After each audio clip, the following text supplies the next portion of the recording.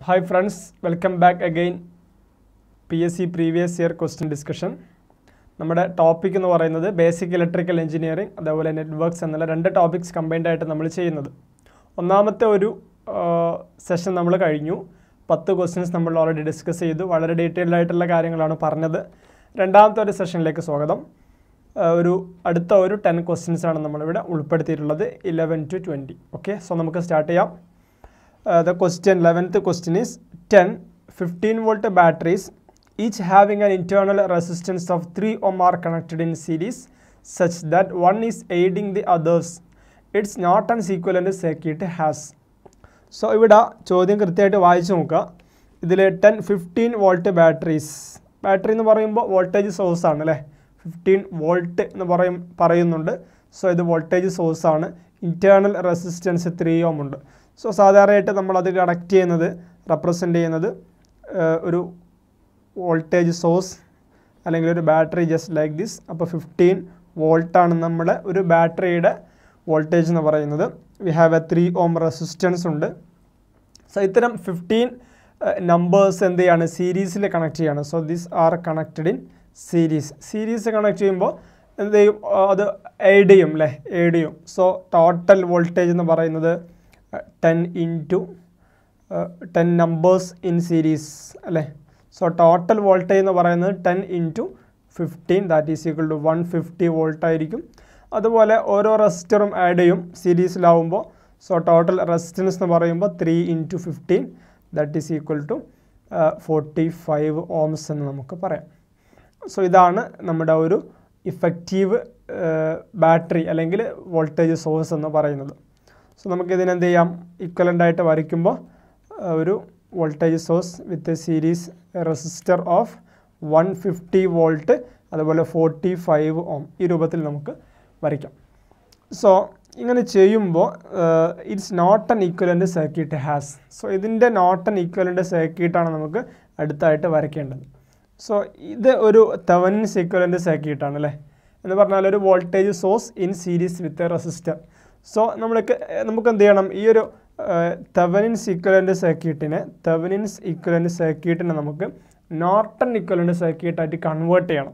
നമുക്കറിയാം Norton equivalent circuit എന്ന് പറയുമ്പോൾ അവിടെ നമുക്കൊരു കറണ്ട് സോഴ്സ് കാണും. ആ കറണ്ട് സോഴ്സിന് പാരലായിട്ട് നമുക്കൊരു റെസിസ്റ്റർ കാണും. എങ്ങനെയാണ് കറണ്ട് സോഴ്സ് INൻ്റെ വാല്യൂ നമ്മൾ കണ്ടുപിടിക്കുക, Norton current and Norton resistance എങ്ങനെ കണ്ടുപിടിക്കുക, നമുക്കറിയാം IN ഈസ് ഈക്വൽ ടു ഇവിടെ എന്താണ്, ഈ വോൾട്ടേജ് VTH ആണ് അല്ലേ. This is nothing but VTH. അതുപോലെ ഈ റെസിസ്റ്റർ എന്ന് പറയുന്നത് RTH ആണ്, Thevenin's voltage and Thevenin's resistance. So നമുക്കറിയാം നോർട്ടൺസ് കറണ്ട് കണ്ടുപിടിക്കാനൊന്നുമില്ല, ഇവിടെ ജസ്റ്റ് സോഴ്സ് ട്രാൻസ്ഫോർമേഷൻ ആണ്. എന്ന് പറഞ്ഞാൽ നമുക്കൊരു വോൾട്ടേജ് സോഴ്സ് ഉണ്ട്, അതിന് സീരീസ് ആയിട്ടൊരു ഇൻറ്റേർണൽ റെസിസ്റ്റൻസ് ഉണ്ട്. അതാണ് ഒരു തെവനിൻസ് ഈക്വലൻ്റ് സർക്യൂട്ട്. സോ ഇതിനെ നമുക്കൊരു നോർട്ടൺ ഈക്വലൻ്റ് സർക്യൂട്ടായിട്ട് കൺവേർട്ട് ചെയ്യണം. അവിടെ നമുക്കൊരു കറണ്ട് സോഴ്സ് ഉണ്ടാവും, അതിന് പാരലായിട്ട് അക്രോസ് ആയിട്ട് നമുക്കൊരു റെസിസ്റ്റൻസ് ഉണ്ടാവും. സോ റെസിസ്റ്റൻസ് വാല്യൂയിൽ ഒരു മാറ്റം ഉണ്ടാവില്ല. നമുക്കറിയാം RTH is equal to RN. വളരെ ബേസിക് ആയിട്ടുള്ള ഐഡിയ ആണ്. തെവനിൻസ് റെസിസ്റ്റൻസ് എന്ന് പറയുന്നതും നോർട്ടൺസ് റെസിസ്റ്റൻസ് എന്ന് പറയുന്നതും സെയിം വാല്യൂ ആയിരിക്കും. അങ്ങനെയാണ് സോഴ്സ് ട്രാൻസ്ഫോർമേഷൻ ചെയ്യുമ്പോൾ നമുക്ക് കിട്ടുന്നത്. സോ ഇവിടെ നമ്മൾ വോൾട്ടേജ് സോഴ്സിനെ കറണ്ട് സോഴ്സായിട്ട് കൺവേർട്ട് ചെയ്യുന്നു. അപ്പോൾ ആ കറണ്ടിൻ്റെ വാല്യൂ കണ്ടുപിടിക്കാനൊന്നുമില്ല, ആ വോൾട്ടേജിനെ നമ്മൾ എന്ത് ചെയ്യുക, റെസിസ്റ്റൻസ് കൊണ്ട് ഡിവൈഡ് ചെയ്യുക. So that is nothing but 150 divided by it is 45. So that is the Norton's current. ഇവിടെ ചോദിച്ചിട്ടുള്ള എന്താണ്, നോർട്ടൺസ് ഈക്വലൻ്റ് സർക്യൂട്ട് ഹാസ്. അപ്പോൾ എത്രയാണ് അവിടുത്തെ കറണ്ട്, അതുപോലെ തന്നെ എത്രയാണ് അവിടുത്തെ വോൾട്ടേജ് എന്നുള്ളതാണ് അല്ലേ. വോൾട്ടേജ് അല്ല, റെസിസ്റ്റൻസ്. സോ ഇവിടെ current source of how much ampere, അതുപോലെ തന്നെ റെസിസ്റ്റൻസ് ഈസ് സെയിം അല്ലേ, 45 ohm തന്നെയാണ് നമുക്ക് വരുന്നത്. എങ്ങനെയാണ് 45 ohm എന്ന് പറയുമ്പോൾ ഇറ്റ് ഈസ് 3 into 10. ഇവിടെ ചെറിയൊരു മിസ്റ്റേക്ക് പറ്റിയിട്ടുണ്ട്, ശ്രദ്ധിക്കുക. 3 into 15 അല്ല, ദിസ് ഈസ് 3 into 10 ആണ് അല്ലേ. 10 numbers of 3 ohm റെസിസ്റ്റൻസ് ആണ്. So here it is 30, here we have 30. Okay ആണല്ലോ. So resistance R is equal to 30 ohm. Norton resistance R is equal to 30 ohm. Clear ആയല്ലോ അല്ലേ, ചെറിയ mistake ആയിരുന്നു. So Norton resistance R is equal to 30 ohm. അതുപോലെ IN is equal to 150 divided by 30 that is equal to എത്രയാണ് വരുന്നത്, 50 volt അല്ലേ. So 50 ampere. So 50 ampere current 30 ohm resistor. ഇവിടെ answer വരുന്നത് it's not 50, this is 5. So 5 ampere current ഉണ്ട്, അതുപോലെ Norton resistance 30 ഓം ഉണ്ട്. Option ബിയിലാണ് നമുക്ക് റൈറ്റ് ആൻസർ വരുന്നത്. So A current source of 5 ampere and A parallel resistance of 30 ഓം എന്നുള്ളതാണ് നമ്മുടെ answer വരുന്നത്. ഓക്കെ ആണല്ലോ. സോ അടുത്തൊരു ചോദ്യത്തിലേക്ക് നമുക്ക് വരാം. 12ാമത്തെ ചോദ്യം, which one of the following is equal to 1 ampere of current?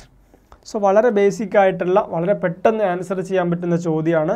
1 ampere of കറണ്ടിൻ്റെ definition നമുക്കറിയാം. കറണ്ടിൻ്റെ equation I is nothing but Q divided by T, charge per unit time അല്ലേ.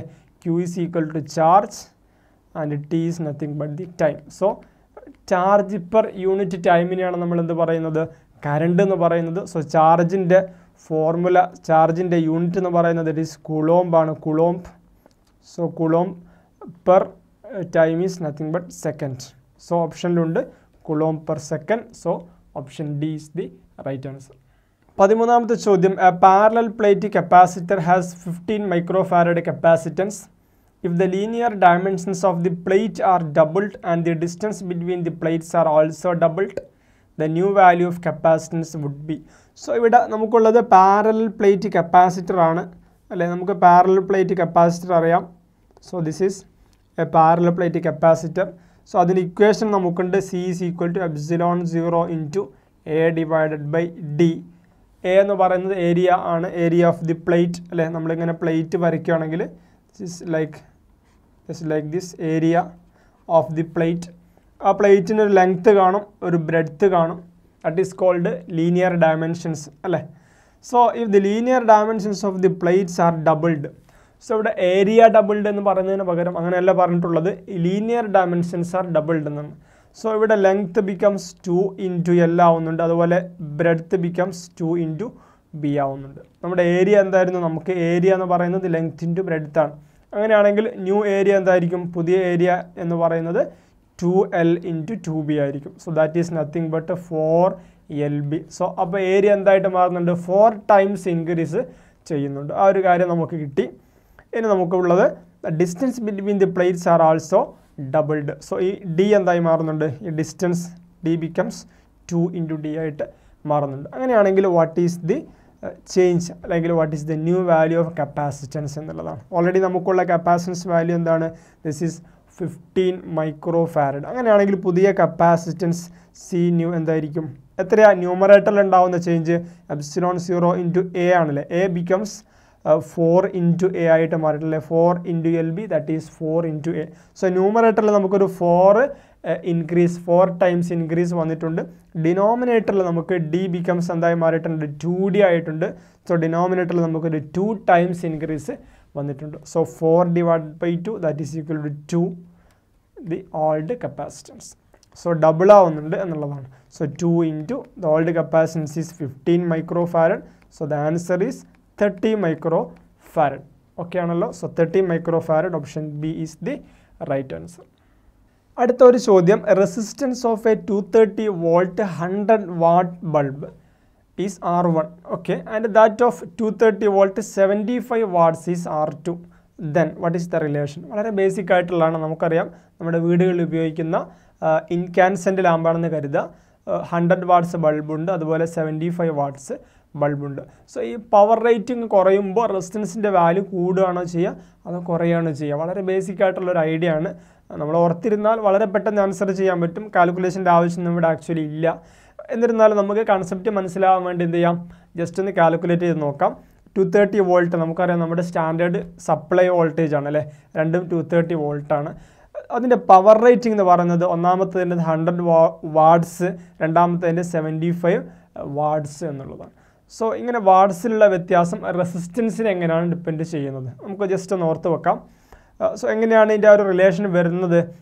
നമുക്കറിയാം 230 വോൾട്ട് 100 വാട്ട്സ് ബൾബ്, അതുപോലെ 230 volt 75 വാട്ട്സിൻ്റെ ബൾബാണ്. ഈ രണ്ടും തന്നിരിക്കുന്നത് നമ്മുടെ പവറിൻ്റെ നമ്മുടെ ബൾബിൻ്റെ ratings ആണ് അല്ലേ, വോൾട്ടേജ് റേറ്റിംഗ്സ്. അതായത് ഏത് വോൾട്ടേജിൽ ഈ ബൾബ് വർക്ക് ചെയ്യണം എന്നുള്ളതാണ് തന്നിരിക്കുന്നത്. രണ്ടാമത്തെ ഒരു കാര്യം ഈ ബൾബിൻ്റെ പവർ റേറ്റിംഗ് ആണ്. എന്ന് പറഞ്ഞാൽ നമുക്ക് ആ ഒരു വോൾട്ടേജിൽ വർക്ക് ചെയ്ത് കഴിഞ്ഞാൽ അത് കൺസ്യൂം ചെയ്യാൻ പോകുന്ന പവർ എത്ര എന്നുള്ളതാണ്. ദാറ്റ് ഈസ് 100 വാട്ട്സ് അല്ലെങ്കിൽ 75 വാട്ട്സ്. ആ ഒരു ബേസിക് ആയിട്ടുള്ള കാര്യം നമ്മൾ മനസ്സിലാക്കി വെക്കുക. സോ അടുത്തായിട്ട് നമ്മൾ മനസ്സിലാക്കേണ്ടത് 230 വോൾട്ട് സപ്ലൈയിലേക്ക് വോൾട്ടേജ് ലെവലിലേക്ക് നമ്മൾ നമ്മുടെ 100 വാട്ട്സ് ബൾബ് കണക്ട് ചെയ്ത് കഴിഞ്ഞാൽ എത്ര റെസിസ്റ്റൻസ് ആയിരിക്കും ആ സർക്യൂട്ടിനത് ഓഫർ ചെയ്യാൻ പോകുന്നത്. സോ നമുക്ക് വളരെ ബേസിക് ആയിട്ടുള്ള ഒരു ഇക്വേഷൻ ഉണ്ട് അല്ലെങ്കിൽ റിലേഷൻ ഉണ്ട്. നമുക്കറിയാം പവർ എന്ന് പറയുന്നത് വോൾട്ടേജും റെസിസ്റ്റൻസും റിലേറ്റ് ചെയ്യുകയാണെങ്കിൽ it is nothing but V² divided by R എന്നുള്ളതാണ്. അല്ലെ വളരെ ബേസിക് ആയിട്ടുള്ള നമ്മൾ സ്കൂൾ ലെവലൊക്കെ പഠിക്കുന്ന ഇക്വേഷനാണ് power P is equal to V² divided by R എന്നുള്ളത്. സോ ഇവിടെ നമുക്ക് ആറിൻ്റെ വാല്യൂ കാണാം. R is equal to V² divided by P. So അപ്പോൾ എന്താ ഇവിടെ വാല്യൂ വരിക 230² divided by power is 100 watts. അപ്പോൾ നോക്കൂ ഈ ഒരു റിലേഷൻ നോക്കൂ നിങ്ങൾ, ആറും പിയും തമ്മിലുള്ള റിലേഷൻ എന്ന് പറയുന്നത് R is inversely proportional to the power ആണ്. That is for the same voltage rating the resistance of the bulb is inversely proportional to the power rating. എന്ന് പറഞ്ഞാൽ നമുക്ക് എന്താ മനസ്സിലാക്കേണ്ടത്, നമുക്കൊരു 100 വാട്ട്സ് ബൾബുണ്ട്, നമുക്കൊരു 75 വാട്ട്സ് ബൾബുണ്ട്. ഏതിനായിരിക്കും റെസിസ്റ്റൻസ് കൂടുതൽ? 75നായിരിക്കും റെസിസ്റ്റൻസ് കൂടുതൽ. അതായത് പവർ റേറ്റിംഗ് കുറയുമ്പോൾ റെസിസ്റ്റൻസ് വാല്യൂ ഇൻക്രീസസ്. ഇത് ബൾബിന് സ്റ്റാൻഡേർഡ് ആയിട്ടുള്ള കാര്യമാണ് കേട്ടോ. ബൾബിൻ്റെ റേറ്റിംഗ് പറയുന്ന സ്ഥലത്ത് മാത്രമാണ് നമ്മൾ ഇങ്ങനെ ഒരു എക്സ്പ്ലനേഷൻ കൊടുക്കുന്നത്. അതായത് നമുക്ക് പവർ റേറ്റിംഗ് ഡിഫറെൻ്റ് ആയിട്ടുള്ള ഒരുപാട് ബൾബ്സ് ഉണ്ടെങ്കിൽ ആ ബൾബ്സിൻ്റെ ഒക്കെ റെസിസ്റ്റൻസ് നമുക്ക് എങ്ങനെ കമ്പയർ ചെയ്യാം? ജസ്റ്റ് ഇൻവേഴ്സ് റിലേഷനാണ് അവിടെ വരുന്നത്. ഒന്നുമില്ല, പവർ റേറ്റിംഗ് കൂടുമ്പോൾ റെസിസ്റ്റൻസ് കുറയാണ് ചെയ്യുന്നതിനുള്ള കാര്യം നമ്മൾ ഓർത്ത് വെക്കാം. സോ ഇവിടെ എന്തായിരിക്കും, ഓഫ് കോഴ്സ് എന്തായിരിക്കും ആൻസർ എന്തായിരിക്കും? R1 എന്ന് പറയുന്നത് 100 വാട്ട്സിൻ്റെ റെസിസ്റ്റൻസ് ആണെങ്കിൽ അതായിരിക്കും കുറവ് അല്ലേ. R2 എന്ന് പറയുന്നത് 275-ൻ്റെതാണെങ്കിൽ R2 ആയിരിക്കും വലുത്. So R2 will be greater than, അല്ലെങ്കിൽ R1 is less than R2. So option C ആണ് നമ്മുടെ റൈറ്റ് ആൻസർ വരുന്നത്. സോ നമുക്ക് രണ്ടാമത്തെ നോക്കാം. ഇതിലേക്ക് വരുമ്പോൾ നമ്മുടെ റെസിസ്റ്റൻസ് എന്താ വരുന്നത്? റെസിസ്റ്റൻസ് ഈ റിലേഷനിൽ നിന്ന് ഡയറക്റ്റ് നമുക്ക് എടുക്കാം. That is V² 230² divided by 75. So ഈ വാല്യൂ ആണോ വലുത്? ഈ വാല്യൂ ആണോ വലുത്? ഓഫ് കോഴ്സ് ന്യൂമറേറ്റർ വലുതായി കഴിഞ്ഞാൽ വാല്യൂ ചെറുതാവും. ന്യൂമറേറ്റർ ഇവിടെ 75 ആണ്. സോറി ഡിനോമിനേറ്റർ കേട്ടോ, ഡിനോമിനേറ്ററിൽ 75 ആണ്. സോ ഈ റെസിസ്റ്റൻസ് R2 എന്തായിരിക്കും? വലുതായിരിക്കും. സോ നമുക്ക് പറയാം R2 is greater than R1 അല്ലെങ്കിൽ R1 is less than R2 അല്ലെ. വളരെ ഈസി ആയിട്ടുള്ള കൺസെപ്റ്റാണ്. സോ ഈ കാൽക്കുലേഷൻ്റെ ഒന്നും ആവശ്യമില്ല. നമ്മൾ ഓർത്ത് വെക്കേണ്ടത് ഇത്രേ ഉള്ളൂ. നമ്മൾ power rating for the bulb പറയുന്ന സമയത്ത് ഓർത്ത് വെക്കുക, നമ്മൾ സീരീസിലായിട്ടാണ് നമ്മൾ പാരലായിട്ടാണ് കണക്ട് ചെയ്യുന്നത്. സാധാരണ നമ്മൾ വയറിംഗ് സിസ്റ്റത്തിൽ നമ്മളെല്ലാ ലാംപ്സും പാരലായിട്ടാണ് കണക്ട് ചെയ്തത്. സീരീസിലാവുമ്പോൾ നേരെ മാറും കേട്ടോ. പാരൽ സിസ്റ്റത്തിലാണ് നമ്മൾ ഇങ്ങനെ ഒരു കണ്ടീഷൻസ് പറയുന്നത്, ഓർത്ത് വെക്കുക. നമുക്കറിയാമല്ലോ നമ്മുടെ വയറിംഗ് ഒക്കെ, ഹൗസ് വയറിങ്സ് ഒക്കെ കംപ്ലീറ്റ് എന്താണ്? പാരലൽ വയറിംഗ് സിസ്റ്റമാണ് നമ്മൾ ഫോളോ ചെയ്യുന്നത്. സോ നമ്മുടെ ഇൻസ്ട്രുമെൻറ്റ്സ് അല്ലെങ്കിൽ നമ്മുടെ ലാംപ്സ് ഒക്കെ ഡിസൈൻ ചെയ്തിരിക്കുന്നത് പെർട്ടിക്കുലർ പവറിൽ വർക്ക് ചെയ്യാൻ വേണ്ടിയിട്ടാണ്. അതുപോലെ പെർട്ടിക്കുലർ വോൾട്ടേജിൽ വർക്ക് ചെയ്യാൻ വേണ്ടിയിട്ടായിരിക്കും നമ്മൾ ഡിസൈൻ ചെയ്തിട്ടുണ്ടാവുക. സോ അതിൻ്റെ റെസിസ്റ്റൻസ് വാല്യൂ ഒരു പക്ഷേ അതിൽ കൊടുത്തിട്ടുണ്ടാവില്ല. നമുക്ക് എന്ത് ചെയ്യാം? അത് കാൽക്കുലേറ്റ് ചെയ്യാം. ഞാൻ നേരത്തെ പറഞ്ഞു ഇവിടെ കാൽക്കുലേഷൻ്റെ ഒന്നും ആവശ്യം നമുക്ക് വരുന്നില്ല. നമുക്ക് എന്ത് ചെയ്താൽ മതി? ഒറ്റ കാര്യം ഓർത്താൽ മതി, പവർ റേറ്റിംഗ് കൂടുമ്പോൾ റെസിസ്റ്റൻസ് വാല്യൂ കുറയും എന്നുള്ളതാണ് അല്ലേ. പവർ റേറ്റിംഗ് കൂടുമ്പോൾ റെസിസ്റ്റൻസ് വാല്യൂ കുറയും. അതുകൊണ്ടാണ് R1 is less than R2 എന്ന് പറയാനുള്ള കാരണം. ഓക്കെ ആണല്ലോ, ക്ലിയർ ആണല്ലോ. സോ നമുക്ക് അടുത്തൊരു ചോദ്യത്തിലേക്ക് പോവാം. Next, A voltage of V is supplied across N RLC series circuit. A volt meter is connected across L and C. What will be the reading of the volt meter at resonance. ഇവിടെ values ഒന്നും തന്നിട്ടില്ല, ഒരു value നമുക്കില്ല. എന്നിരുന്നാലും നമുക്ക് എന്ത് ചെയ്യാം? ഈ ഒരു സീരീസ് റെസൊണൻസ് സർക്യൂട്ടിൻ്റെ ഐഡിയ ഉപയോഗിച്ച് നമുക്കത് കണ്ടുപിടിക്കാം. സോ നമ്മുടെ കയ്യിലൊരു സീരീസ് റെസൊണൻസ് സർക്യൂട്ട് ഉണ്ട്, R, L and C. ഇതിലേക്ക് നമ്മളൊരു വോൾട്ടേജ് അപ്ലൈ ചെയ്യുന്നു. V R applying A sinusoidal voltage here. A volt meter is connected across L and C. So ഇതിന് അക്രോസ് ആയിട്ട് ഞാനൊരു വോൾട്ട് മീറ്റർ കൂടി കണക്ട് ചെയ്തു റീഡ് ചെയ്യാനായിട്ട് അല്ലേ, വോൾട്ടേജ് റീഡ് ചെയ്യാനായിട്ട്. അക്രോസ് ദീസ് 2 പോയിൻറ്റ്സ് ആണ് കേട്ടോ, across the L and C, resistor, inductor and capacitor. What will be the reading of volt meter at resonance ആണ്.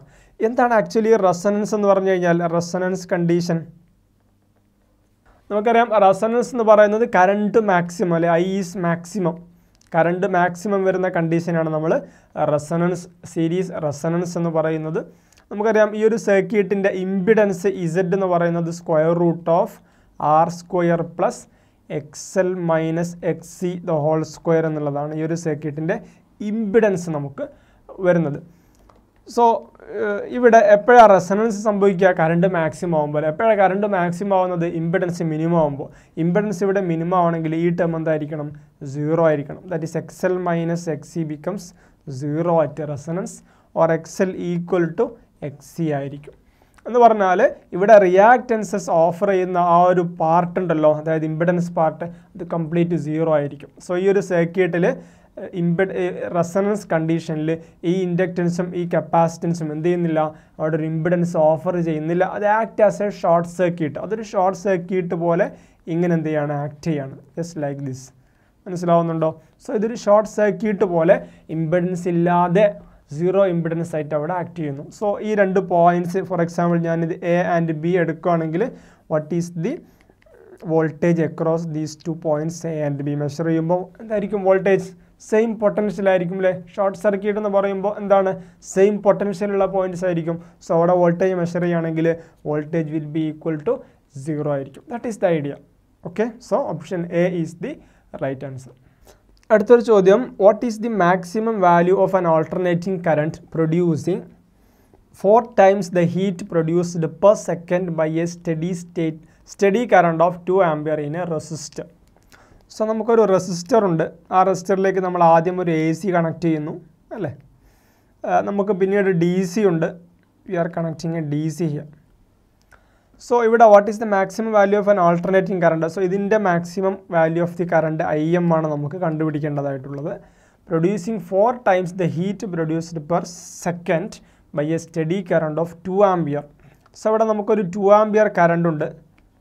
2 ആംപിയർ കറണ്ട് സോഴ്സ് ആണെന്ന് വിചാരിക്കും. സോ റെസിസ്റ്റർ R ഉണ്ട്. So ഇങ്ങനെ കൊടുക്കുകയാണെങ്കിൽ ഇവിടെ ഉണ്ടാവുന്ന ഹീറ്റിൻ്റെ 4 ടൈംസ് AC-യിൽ ഇവിടെ ഉണ്ടാവണം അല്ലേ? സോ നമ്മുടെ ഈ DC സർക്യൂട്ടിൽ അത് പ്രൊഡ്യൂസ് ചെയ്യുന്ന ഹീറ്റ് എത്രയായിരിക്കും? H is equal to I square into R into T. ഇവിടെ പെർ സെക്കൻഡ് എന്ന് തന്നിട്ടുണ്ട്. സോ നമുക്ക് എന്ത് ചെയ്യേണ്ട ആവശ്യമില്ല? T കൊടുക്കേണ്ട ആവശ്യമില്ല. Because divided by the time വരുമല്ലോ.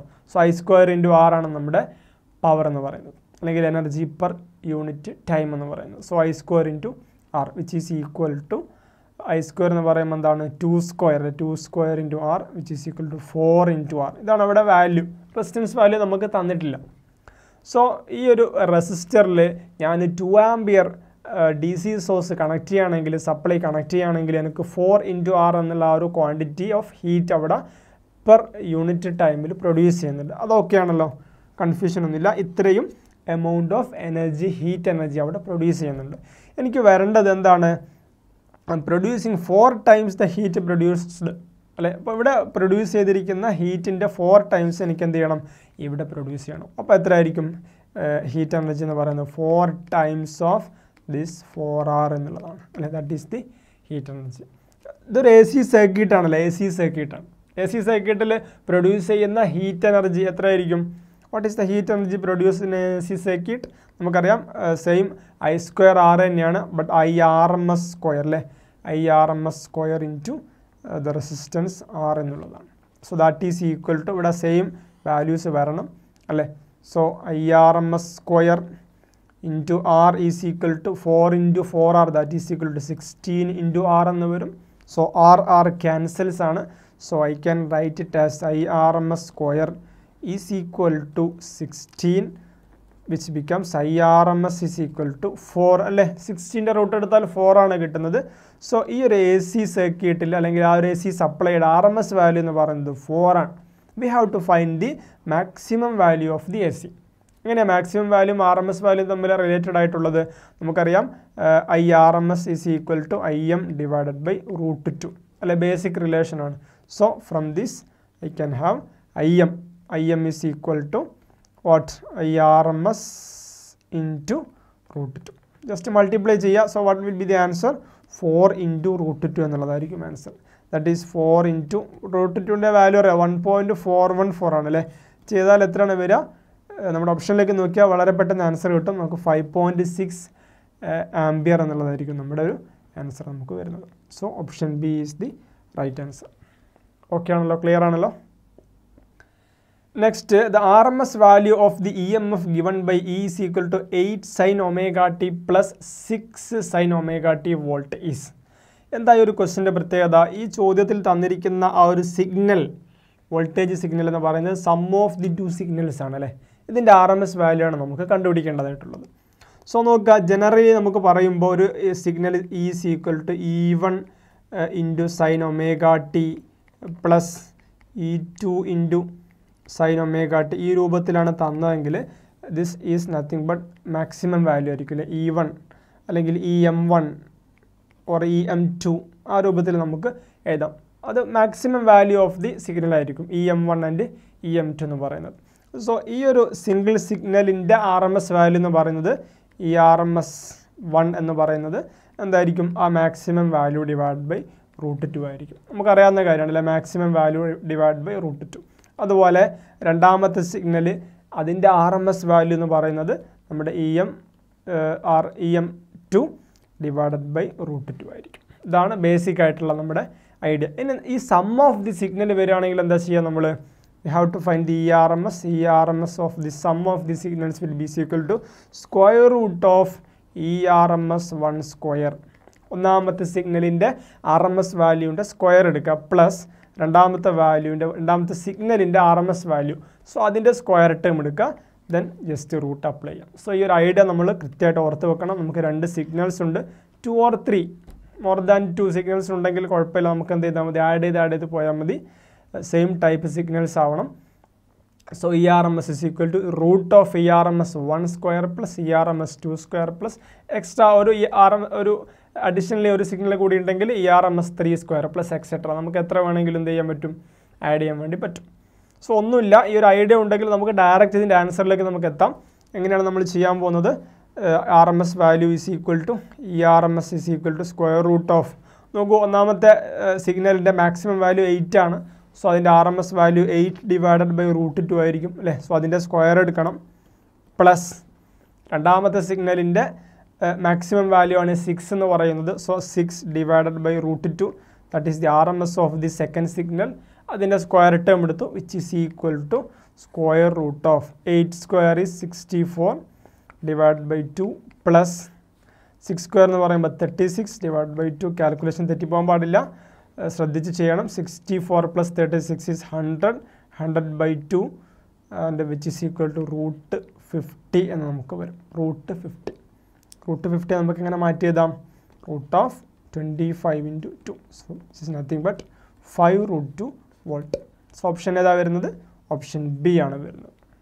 അടുത്തത് വളരെ ബേസിക് ആയിട്ടുള്ള ചോദ്യമാണ്, വളരെ പെട്ടെന്ന് ആൻസർ ചെയ്യാൻ പറ്റും. In A series RLC circuit at resonance, നമ്മൾ ഓൾറെഡി കണ്ടതാണല്ലേ, നമുക്കൊരു റെസണൻസ് സർക്യൂട്ട് ഉണ്ട് അല്ലെ. റെസണൻസ് സർക്യൂട്ട്, ആ സർക്യൂട്ടിൽ ഉള്ള കണ്ടീഷനാണ് ചോദിച്ചിട്ടുള്ളത്. V is in phase with I.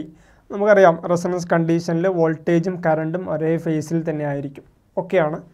I is maximum അല്ലേ. നമുക്കറിയാം I എന്ന് പറയുന്നത് മാക്സിമം ആയിരിക്കും because impedance of the circuit എന്തായിരിക്കും, മിനിമം ആയിരിക്കും. അതിനുള്ള കാരണം ഇവിടെ ഉള്ള നമ്മുടെ inductive റിയാക്റ്റൻസും capacitive റിയാക്റ്റൻസും ഈക്വലാണ്. So impedance minimum ആയിരിക്കും, കറണ്ട് മാക്സിമം ആയിരിക്കും. സോ അത് രണ്ടാമത്തത് നമുക്ക് കറക്റ്റ് തന്നെയാണ്, എയും ബിയും റൈറ്റ് ആണ്. Inductive reactance is equal to capacitive reactance already given. So എല്ലാം കറക്റ്റാണ്. So all of the above അല്ലെ, ഓപ്ഷൻ ഡി ആണ് നമ്മുടെ ആൻസർ വരുന്നത്. അടുത്തതും വളരെ ബേസിക് ആയിട്ടുള്ള ചോദ്യം തന്നെയാണ്. The voltage drop across A resistor of 100 ohm is 10 volt. So നമുക്കൊരു റെസിസ്റ്റർ ഉണ്ട്, അതിന് അക്രോസ് ആയിട്ടുള്ള വോൾട്ടേജ് ഡ്രോപ്പ് എന്ന് പറയുന്നത് 10 volt ആണ്. The wattage of the resistor must be. അപ്പോൾ ഇവിടെ ഉണ്ടാകുന്ന wattage which is nothing but the power അല്ലെ, പവറാണ് കണ്ടുപിടിക്കേണ്ടത്. So we have power P is equal to അല്ലെ, വോൾട്ടേജും ഉണ്ട് റെസിസ്റ്റൻസും ഉണ്ട്. ഏതാ നമ്മളിവിടെ റിലേഷൻ എടുക്കുന്നത്? V² ഡിവൈഡഡ് ബൈ R ആണ്. സോ V² എന്ന് പറയുമ്പോൾ 10 square divide by 100 which is equal to 1 watts നമുക്ക് ആൻസർ കിട്ടും. സോ ഓപ്ഷൻ ബി ആണ് right answer. The last question, if E is the field between the plates of a parallel plate capacitor, the electrostatic energy per unit volume is. So നമുക്ക് electric field E ഉണ്ട് across the parallel plate capacitor. So നമുക്കൊരു parallel plate capacitor വരയ്ക്കാം. ഇതിൻ്റെ area എന്ന് പറയുമ്പോൾ ഈ plate actually നമുക്ക് ഇങ്ങനെയാണ് ഉണ്ടാവുന്നത് അല്ലേ.